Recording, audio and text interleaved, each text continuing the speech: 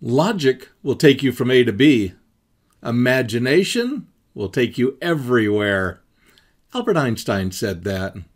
And on this Christmas Day, what a wonderful time to engage our imagination.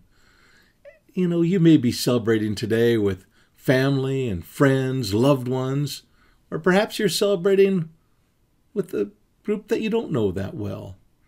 And perhaps you're celebrating alone.